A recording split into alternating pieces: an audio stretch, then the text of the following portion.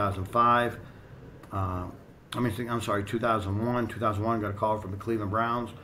Understand this, Justin. I never had any desire to work in the NFL. It wasn't my life's pursuit. It wasn't my goal. I wasn't going to commit suicide if I didn't get there. It wasn't all I lived for or dreamed about. I had no aspirations to get here. It happened. I took the chance, stayed there for 3 years, was unemployed for a year, got a call from University of Buffalo, went to University of Buffalo for literally 6 months under Turner Gill, who I think the world of. Met my second wife there.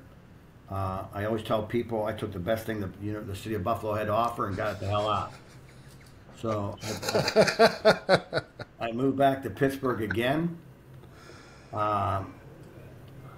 I'm there, and I get a chance to go to the Washington Redskins with Mike Shanahan. I turned that down because my youngest daughter was now in Pitt's nursing school, which means tuition waiver. We get a new athletic director. I walk into Coach Wanstead's office. I said, Coach, I got to tell you, we're all in trouble with this athletic director because I worked for the guy before. He's an egotistical maniac. Everything revolves around him. Dave Wanstead told me, he goes, don't worry about it. I got the chancellor in my pocket. 1 year later, we're all fired. Now, thankfully, I had signed a 3-year extension. So for 2 years, Justin, I literally sat around unemployed. Couldn't find a job. Nobody hired me for two years. For really 3 years. The second of the 2 years, I'm sorry, 2 years. My wife decides her and her son want to open up a performance center of all places, Buffalo, New York, where she's from. I'm telling her, ain't gonna work, ain't gonna work. Oh, it'll work. I'm like, ain't gonna work, it'll work. And this goes on. So, all right, I give in. So we go there for 1 year. And I get a call from BA, and that's how I wind up here. So I've been at the University of Pittsburgh 3 different times, from 97 to 2001. Went to the University of Buffalo, got called to come back to Pitt again with Coach Wanstead, stayed there till James, which is where I brought in James Smith, who I think the world of. He's one of the most intelligent people I've ever been around in my entire life. What really amazed me about James one day is he walks in the office with an acoustic guitar and starts strumming out Stairway to Heaven. I'm like, where the fuck did you learn to do that? And then I find out his degree in college was classical music. I'm like, now I know why you're so smart. You're a musician. And musicians are incredibly talented and incredibly smart people. I don't care what anybody says. And worked with James, and that's where I met Mike Cadango, Alan DeGennaro. There's some of the conversations we would have in my office were just incredible. With myself, Alan, Anthony Paroli, who's now at the Tampa Bay Buccaneers, Mike Cadango, and James Smith. It was just 2 hours of some of the most thought-provoking conversations you'd ever want to be involved with. I tell people today, the true definition of intelligence is not what you know, it's what you do when you don't know. My desk looks like it does. And I'll be the first to tell you, Justin, I don't know everything. I'm learning every day. I just went to Matt Jordan's force plate course. He came to Phoenix, and I'm constantly bothering. Thank God for Matt Jordan, because I'm constantly bothering him, to be honest with you.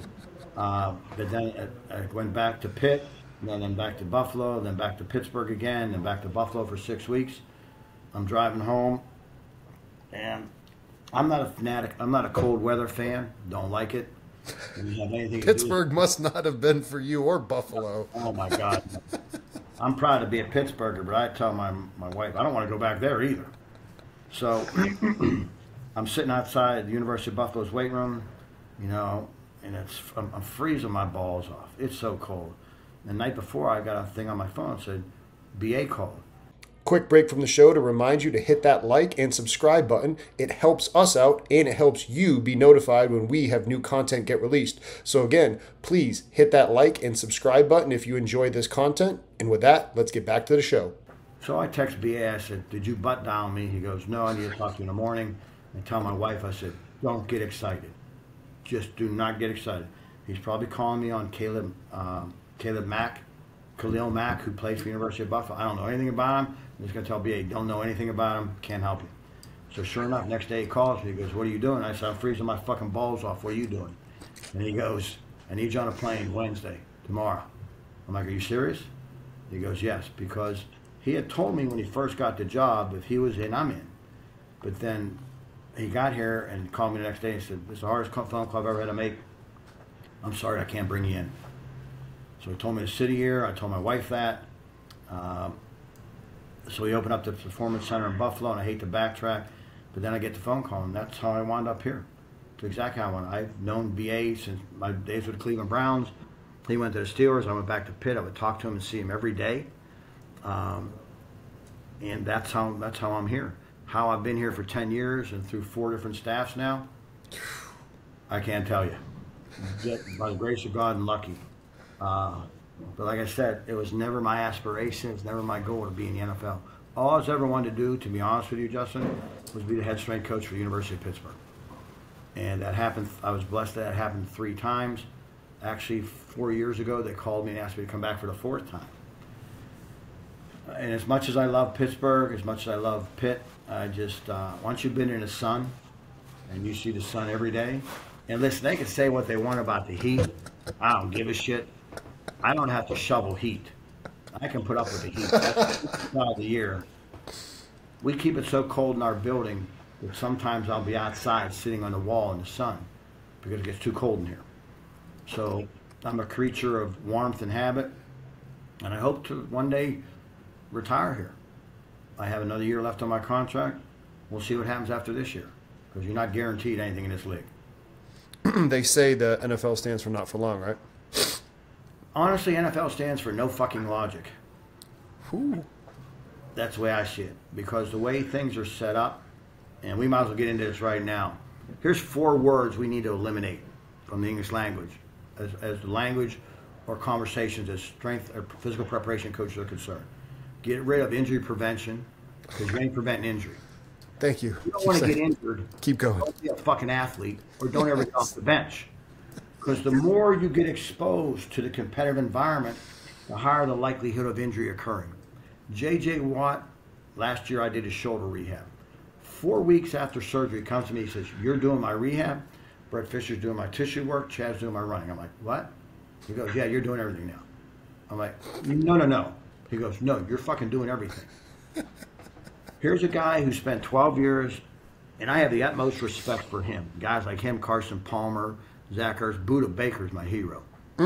Love Buddha. He's awesome. He's just everything you want in a player and as a person. Same thing with JJ. So JJ's played in the league for 12 years, had 19 surgeries. I've never seen anybody prepare harder in my life. And this is 43 years, Justin, and JJ Watt. How do you explain 12 surgeries? So get rid of the words injury prevention because you're not going to prevent shit, especially the way the NFL is set up and what people, the normal fan doesn't understand, Justin. The minute the season ends, you can't touch them till voluntary off season. And then they're gone for a big gap. And here's the problem with that. Taking a quick break from the show to talk to you guys about our sponsor, TeamBuildr. If you have any online training platform needs, TeamBuildr is the go-to place. TeamBuildr has the ability to integrate with velocity-based training tools. They have the ability to program and have notes and videos for all of your athletes and your clients. This is your number one stop shop. Been using it since 2019 when I was working at Towson. So I've used it, love it. Make sure you check it out. Go ahead, click the link down in the description. And with that, let's get back to the show. First of all, abruptly ending anything causes great stress and harm to the human body. It's like slamming into a wall in your car going 100 miles an hour and slamming into a brick wall. Because that's what you do. The body expects to play, then all of a sudden you abruptly stop it. And you do nothing. There has to be, and I've done it here for a couple of years, and I told Tommy Maslinski I was doing, he goes, "Great idea, they'll never do it." And he's right. A transition period into active rest. If you're an elite athlete, you should never stop training. It's your job. Your body is your corporation. Stop treating your profession as a part-time job. You don't need time off. What I'm saying is now, take a week off, I get it. But now just pick the lowest hanging fruit. Charlie Francis's bike tempo fits in perfect to a transition period of just active recovery and low intensive work. Low intensive work. But I didn't say go back in the weight room and start hanging and bagging 4 days a week. I didn't say that. I said pick the lowest hanging fruit, do some mobility work, do some band work, simple body weight exercise. You tell me you can't do a fucking push-up? I mean, fuck, you could go swim. That'd be great. Swimming, exactly. Do something. But this Sitting on my ass doing nothing is the worst thing you can do, because two things happen. Number one, you dive deeper down the rabbit hole of recovery. We want to recover? Sure we do. But you'll recover faster and more efficiently and better by being active. Motion is the lotion. You'll heal faster by movement instead of laying on your ass and getting rubbed and tugged on a table by some therapist. Second of all, time away from the gym leads to a lower adaptive response of attended loading capacity. So now you go back to training like you did. I'm going to go back to 4 days a week. I'm going to get specific. You skip over general qualities, which general qualities support specific qualities. And you got to remember this: your fitness level is directly proportional to or related to the amount of time it took you to acquire it.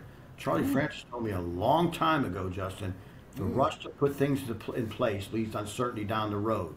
I added ... Usually that's disastrous.